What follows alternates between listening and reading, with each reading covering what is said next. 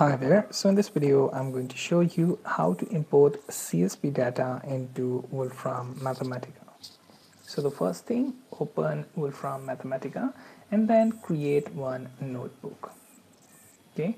Now here we are going to write one import command. Let's say I'm going to create a list.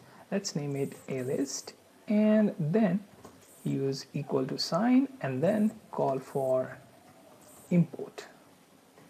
Okay, and inside this simply use two square brackets and you have to use double quote and then you have to take the path where you want to take that file. So let's say I have this D drive where I'm going to take this Mathematica CSV file.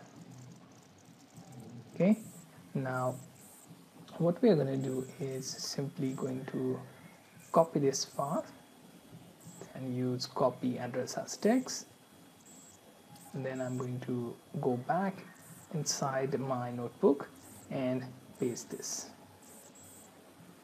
Okay, it will tell you that you are pasting text into a string. Say yes. Okay, now here what you have to do is simply look for mathematica.csv. Okay, now this is the file that you need to add into your list. Okay, so all the data from this mathematica.csv will be imported into list. Okay, you can check this path again, dmathematica csv. Okay, so this, remember this .csv file right here. Okay,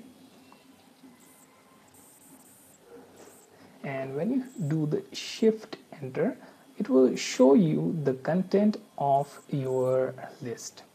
So it shows me that number of mangoes and their price, then grape, strawberry, papaya and banana. Okay, so this is the output that is extracted from my CSV file. Now what if I want this in table form? Now for that, simply use table form and then give it our a list.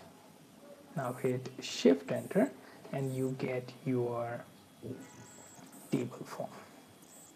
Okay, as you can see, it lists out the content from your CSV file and arranges it properly in table form. Okay, so this was a simple example on how to import CSV data in Wolfram Mathematica. What we did so far is we created a list and then used import keyword, and within our square bracket we have given the path to our CSV file.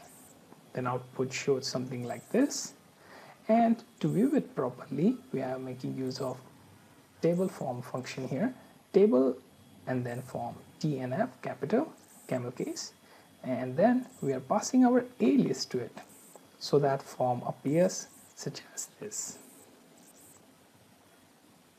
Okay, so I hope you learned how to import CSV data into Wolfram Mathematica.